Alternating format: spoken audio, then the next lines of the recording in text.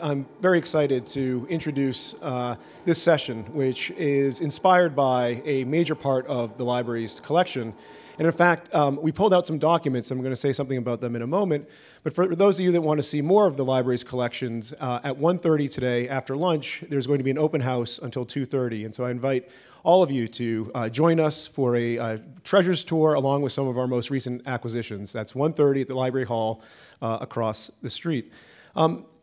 As a way to kind of introduce our session today, which is going to be looking at the work that scholars are doing today in Native American studies, I want to talk about the collection that many scholars are using to do this work, and that's the collection that is in our library.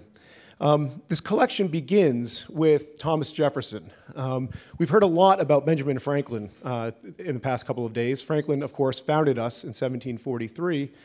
But Jefferson really built the house upon Franklin's foundation. Jefferson supported many of the programs that still are with us today. He organized research projects in the field and helped fund them. He published his research in the proceedings. He contributed to the library, both in manuscripts and in artifacts. And while he was Vice President of the United States, he attended almost every APS meeting that was held. It seemed like he wanted to spend more time in Philosophical Hall than along with Adams and Washington, who he did not get along with.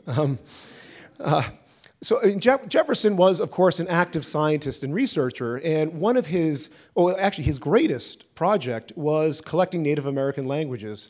He spent 30 years of his life collecting languages. He used his offices as governor of Virginia, as Secretary of State, as vice president, and president to send out word lists to officers, military officers, diplomats, other officials, and those officials would send them back to Jefferson, where he would compile them all in word lists. And he spent 30 years doing this. And he hoped, first off, to preserve languages. And the other thing that he wanted to do was compile all these languages and then conduct linguistic analysis. And the theory was that by studying and comparing Native American languages, he would be able to unearth parts of the evolution of human society in North America before contact. And he spent 30 years doing this. And the final piece of his project was Lewis and Clark. When Lewis and Clark went out on their expedition, they carried with them these word lists, and they returned with them, and they gave them to Jefferson, and Jefferson believed he had finally gotten the final piece that he needed for this project, to complete this project, and he also thought he now had the best retirement project he could think of. So in 1809, after leaving the presidency, he leaves D.C., heads up to Monticello, and he's ascending the James River, and he overnights in Richmond. And while he's at his hotel, a group of thieves in the city hear that the president's barge is down by the river. And so they go down to it, and they pick up the heaviest trunk they can find, and they assume that it has the most valuable contents in it. They cart it up the river, they open it up, and what do they find? Nothing but paper. It's Jefferson's word list. And to these thieves, this is worthless material. But of course, to Jefferson, this is invaluable. But the thieves dump the trunk in the James River. The next morning, Jefferson awakes to discover this. He searches the riverbanks, and he finds about 12 sheets of paper that remain. He picks them up, and he sends them to the American Philosophical Society, which you can see here. And we've pulled, for after the talk today, if you want to take a look at these, we've pulled one of these pieces of paper up in the vitrine up here, along with a letter in which Jefferson describes both his project and also the work that the thieves did. Now, the society took it upon itself to try and recreate Jefferson's work. And the person who really spearheaded that was Peter Stephen Duponceau, and that's an image of him there. He was a protege of Jefferson, and I'd like to point out that if you compare these two portraits, he really is trying to evoke his mentor, I think, in it. And actually, this is a sidebar, but if you want to see what he really looked like, Google Duponceau, and you'll see one of the first daguerreotypes taken in early America. It's the first one of anybody wearing glasses, we believe. And you'll see 19th century airbrushing because they do not look alike at all. It's almost at the same time.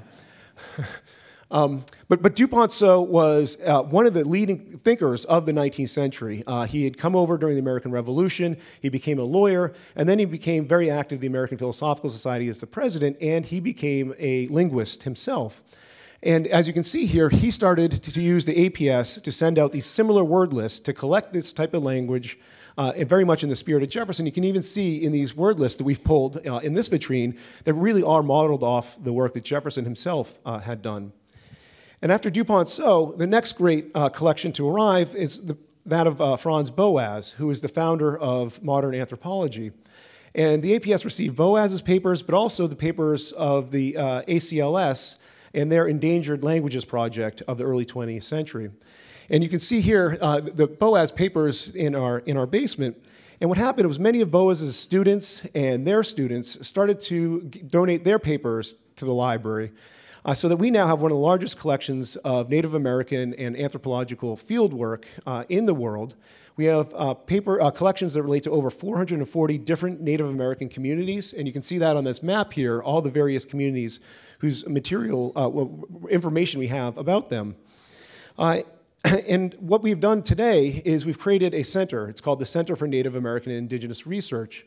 And what we've realized is through the power of technology and digitization, we can return this information to Native American communities in digital format where they can use it in a variety of ways. We work with communities whose language has been dormant, but because of the audio recordings we have, because of the linguistic material we have, they can help reawaken this sleeping language. Cultural practices, they are able to look at anthropological field notes to learn and to study the observations that anthropologists made in the field 100 years ago. And it's an extremely exciting project, and in 2014, the Society decided to make this initiative a permanent part of the library. We applied for and received an NEH challenge grant. It was a $2 million challenge grant. The Society has to raise $1.5 million. If we receive that, we will receive $500,000 from the NEH. And I'm happy to announce today that we have raised just over $1.4 million towards that $1.5 million challenge, thanks to the generosity of APS members, our friends, and supporters. So thank you all for that. And we're well on our way to meeting that match. And we wanted to feature the type of work that scholars are doing in the field and are doing with our materials. And there's no better person, I think, to talk about this type of work than Regna Darnell. And I'd like to introduce Regna, who will then introduce our speakers and moderate the Q&A afterwards. Now, I've gotten to know Regna well as librarian. Regna has been doing this type of work for decades. In fact, she just shared with me yesterday that she first came to the APS when Whitfield Bell was librarian, this was decades ago. 1966 is when she first came to the APS library. And she has been a great supporter of the Society. She is the editor of the Franz Boas papers, which she's doing in collaboration with the library. She is going to publish a collected edition of Boas's papers, along with a digital edition, which we're doing together. She also serves on the advisory board of the Center for Native American and Indigenous Research, along with other APS members, Jerry Sabloff and Bob Miller. And in 2004, she was elected to the American Philosophical Society. And so, Regna, welcome, and thank you for all the work that you've done. Thank you. I'm always dubious about whether it's better to have the portraits of our founders backing what I say or a screen. However,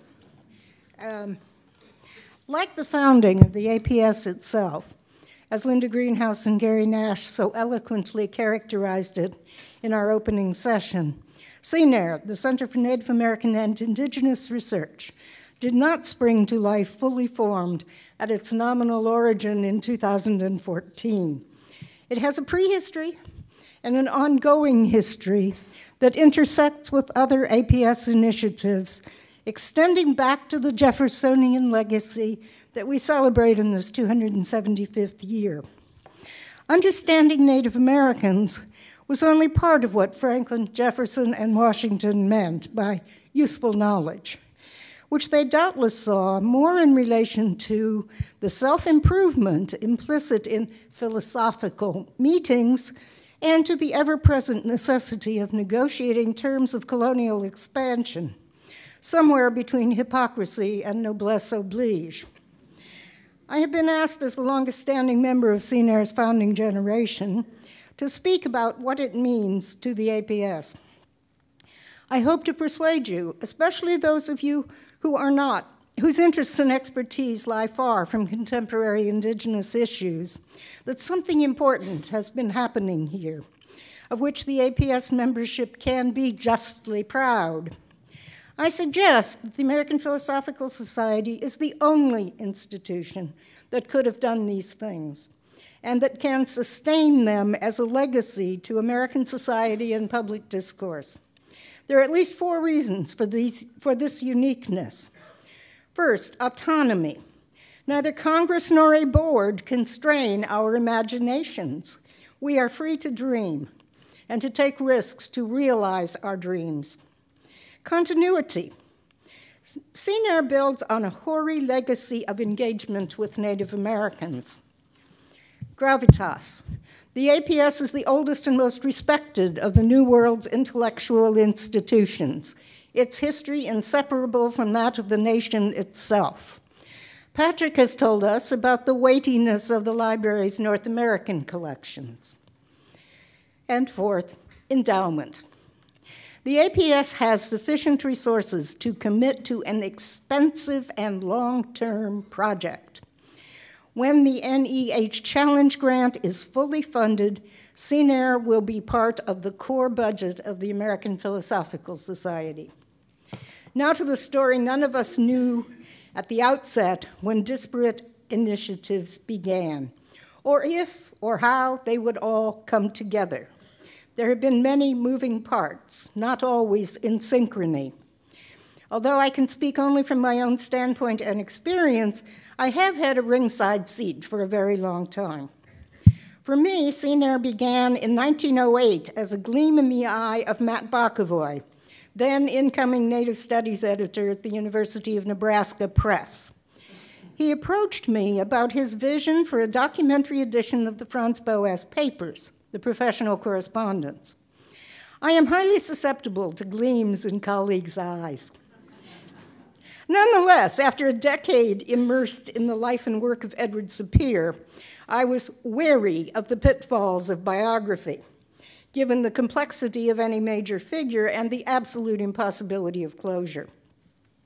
For good reason, there is no adequate biography of Boas's entire career, especially after 1907, when he moved rapidly away from anthropology as then narrowly understood.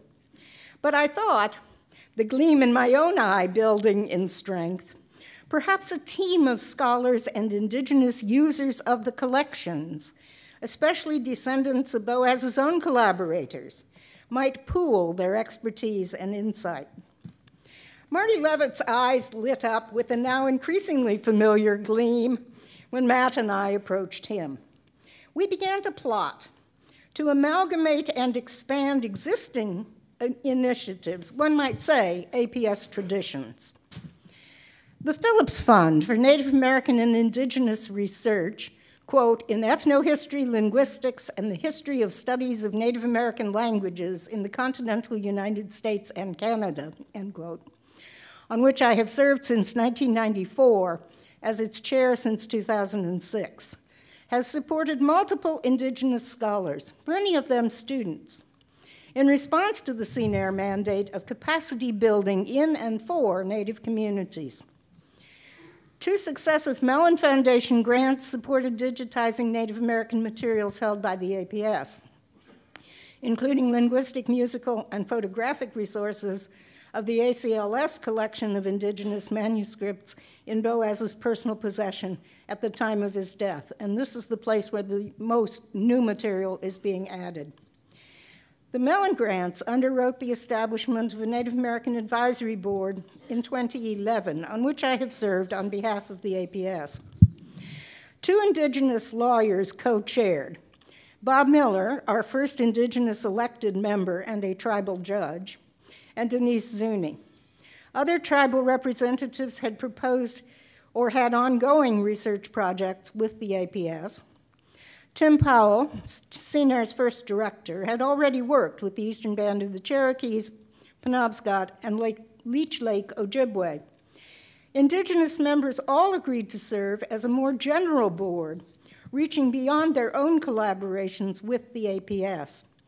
After multiple drafts and much soul-searching, we formulated a set of protocols to be binding on publication and dissemination of Indigenous materials. This is absolutely unique to this institution. These protocols serve as a guideline for MOUs in particular cases.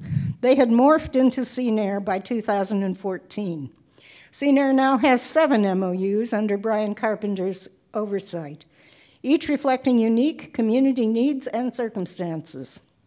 Researchers are responsible for demonstrating their established ties to descendant communities, and the communities are responsible for ensuring the proper treatment of culturally sensitive materials.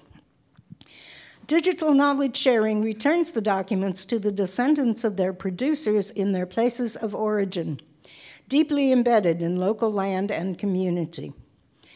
Another strand of the story follows the origins of the Franz Boas documentary edition, from those gleams in the eyes of Matt on behalf of University of Nebraska Press, Marty for the APS, and myself with strong ties to both. We edited a tribal council partner of the Kwakwaka'wakw, Boas's Kwakiutl, and went in search of funding. In 2010, I hosted a workshop at the University of Western Ontario, inviting potential collaborators to assess the feasibility of a Boas documentary edition. We decided that among us, with more colleagues added to the editorial team, we could proceed with some confidence. The conference results appeared as Volume 1 of the Boas Papers, Darnell, Hamilton, Hancock, and Smith, eds. 2015. Applications began for a Social Sciences and Humanities Research Council of Canada, SSHRC, partnership grant.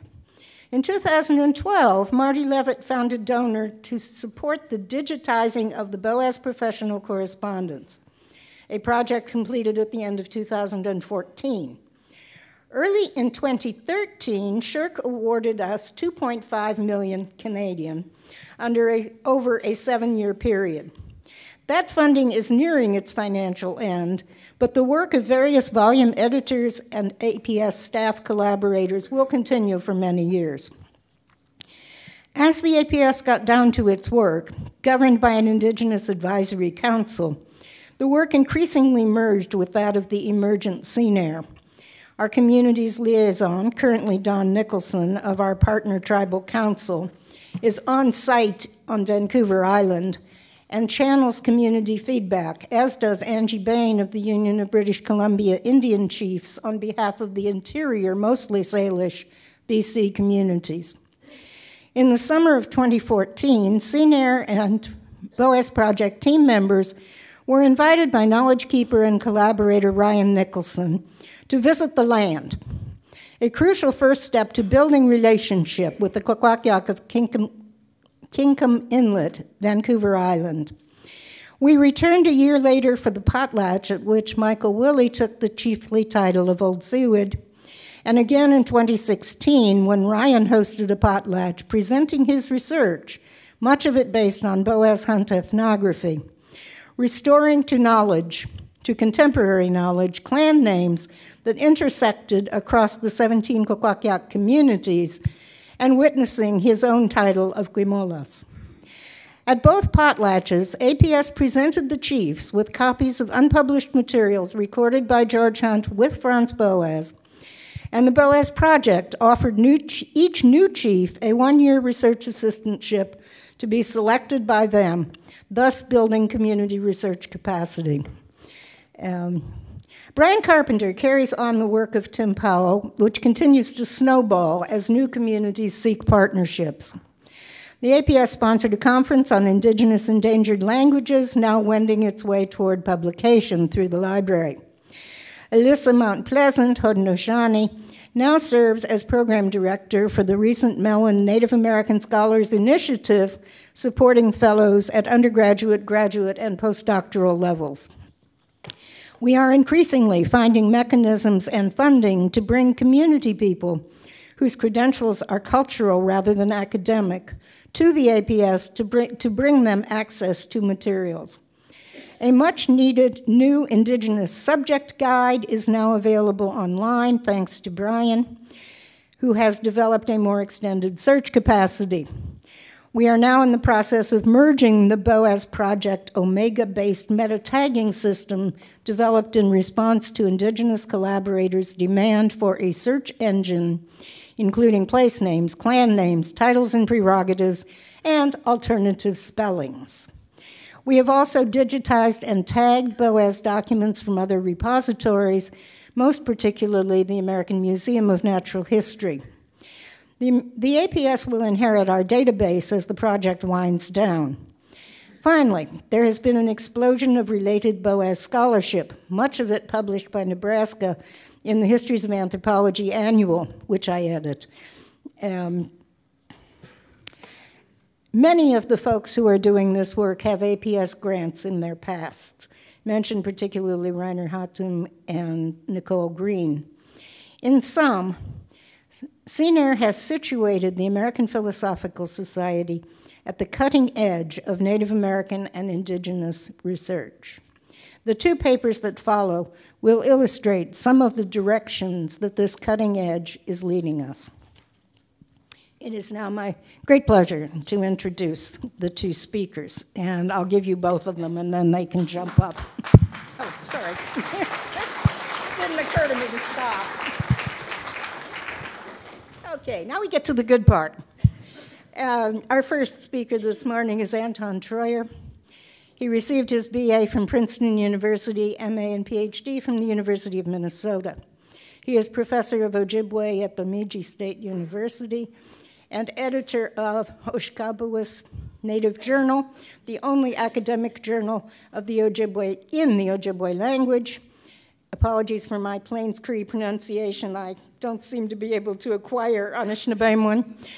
I'll spare you the list of titles of his papers that are listed, but note that he's received more than 40 prestigious awards and fellowships, including a 2008 Sabbatical Fellowship and a 2011 Franklin Research Grant from the American Philosophical Society for his work on the Ojibwe Grammar Project. His published works include, include Everything You Always Wanted to Know About Indians and Were Afraid to Ask, Warrior Nation, A History of the Red Lake Ojibwe, which won the Caroline Bancroft History Prize, and the American Association of State and Local History Award of Merit, Ojibwe in Minnesota, Minnesota's Best Read for 2010 by the Center for the Book in the Library of Congress, The Assassination of Hole in the Day, Award of Merit winner from the American Association for State and Local History, Atlas of Indian Nations, The Indian Wars, Battles, Bloodshed, and the Fight for Freedom on the American Frontier, and Awasinyensak, Minnesota's Best Read for 1911 by the Center for the Book of the Library of Congress. That's pretty impressive stuff. Our second speaker in the session will be Isaiah Wilner, who is a postdoctoral fellow in the Berlin Center for the History of Knowledge of the Max Planck Institute for the History of Science. His 2016 Yale dissertation in history was awarded the Theron Rockfell Field Prize for poetic, literary, or religious work in any discipline. He also received the 2017 Alan Nevins Prize of the Society for American Historians for the best written dissertation in American history. That will lead to publication of the manuscript. His current research uncovers the impact of non-state people on the state, especially indigenous influence on modern thought. I'm sure he will tell us what he wants to say about non-textual archives in studying the global flow of knowledge, excuse me. In 2012, he received a grant from the Phillips Fund to support his work on Vancouver Island on the collaborative work of George Hunt and Franz Boas. His latest work, Transformation Masks, Recollecting the Indigenous Origins of Global Consciousness, appears in Indigenous Visions, Rediscovering the World of Franz Boas, Ned Blackhawk and Isaiah Wilner eds. 2018. Thank you.